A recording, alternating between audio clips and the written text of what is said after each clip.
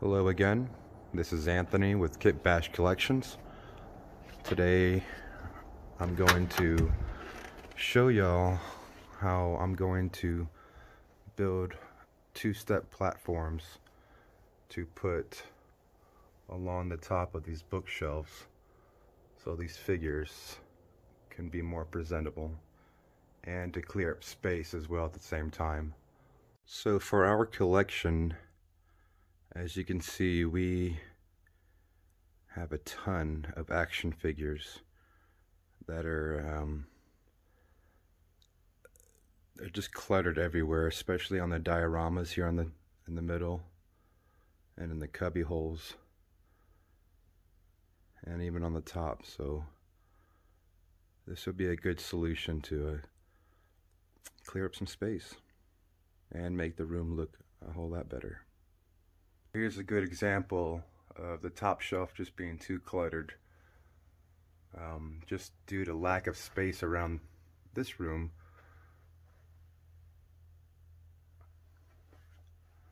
So it's going to be a good idea to make these two-step platforms. Just a lot of clutter, a lot of beautiful items just you can't see at the moment, especially when you're looking at my level, looking up. So, just as an example of what I'm trying to do here, I'm using these 12-inch G.I. Joe boxes. They're 12 inches high, 2 inches wide, and then about 4 inches length this way. So having 1, 2, 3, I'm going to make the platform like that. And the rain gutters are actually 3 by 4. So I'm going to put the 4 inches high this way and 3 inches this way. So they'll stick out to about 6 inches, which leaves me still plenty of room to use the front to put figures, and then high enough to see the figures without hitting the top of this shelf right here. These bookshelves, these are just like your standard bookshelves you get from Walmart, and they're 29 and a half inches long and 11 and a half inches wide. So why I'm choosing to go with the 12-inch step platforms is I still have plenty of space. I can put a platform right there, one right there, and still put something in the middle. For instance, I have a horse right here, or it could be a cannon, and so, but those shelves don't have to necessarily be 12 inches. They could go all the way across. I just happen to have stuff that I want to put in between. So it's a good concept. Now that we're at eye level, it's just so much better. It's so much easier to see the figures. You couldn't even see the figures in the back before. Now you can see everything.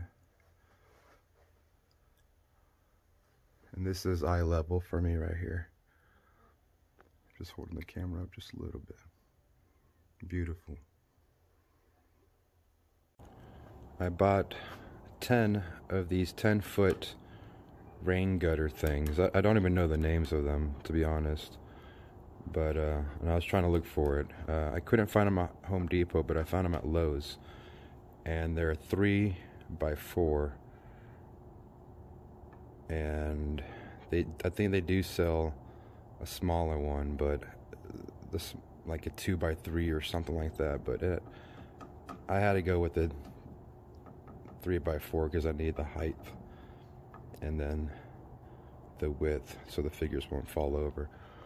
So taking this 10-foot long gutter, I measured out 12-inch increments all the way across, and then just used a hacksaw to cut it. I tried using a small hand-powered saw, but it just turned out to be overkill, and it actually started chipping the plastic. So, or actually it's vinyl. This is actually vinyl, not plastic, but it started chipping and breaking it. So I took 3 of these, three 10-foot gutters to make 10 sets of my 2-step platforms, of which I think they turned out pretty good. So, and what I did, I just, using the 12-inch, 1-foot increments, I stacked them just like the G.I. Joe boxes, but I put hot glue,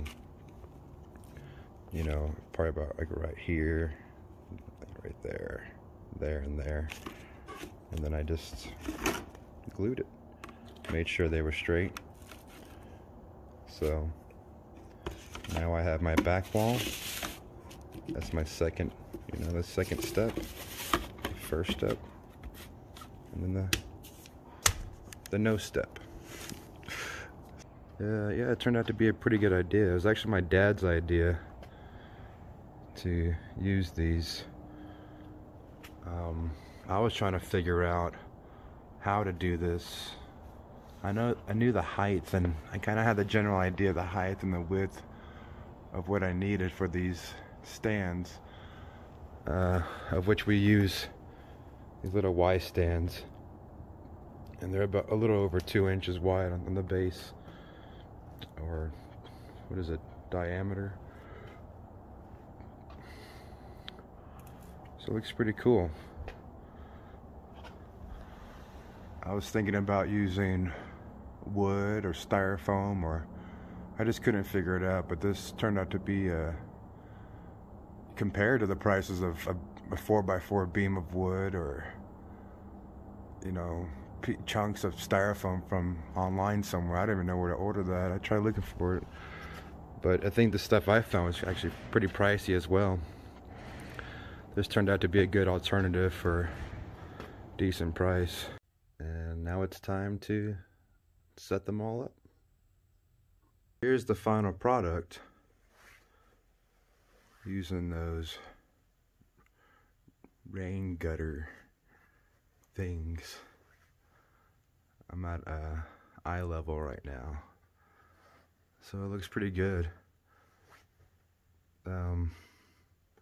Since they're already white, the gutters, I think obviously it matches the background, but the contrast and the colors, it really makes the colors pop out. And I think it looks great, and they're pretty, no, they're solid. They're sturdy. They don't, at least for these figures, they don't flex at all when you put a little bit of weight on them, as in the figures. I'm on the other side of the room over here, and even though I'm way over here, it still looks really good. Obviously, if I zoom in anymore, you just wouldn't get the realistic point of view. So it looks good.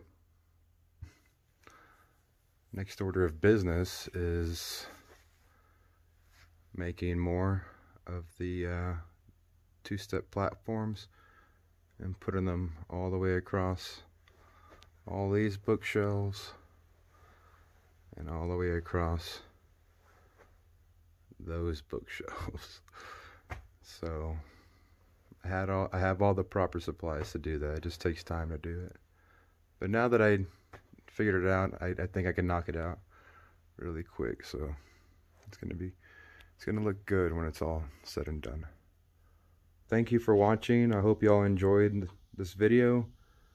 I know I didn't show off the United States timeline just yet.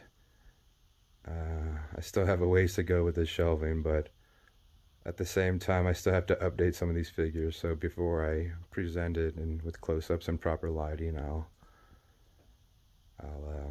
just gonna continue working on that. Then I'll make a video specifically so y'all can see a better view of the timeline figures. But I'll do that soon. I'll make that video soon. So thank you for watching. By the way, these things are called White Vinyl Downspout Extensions. So there you go.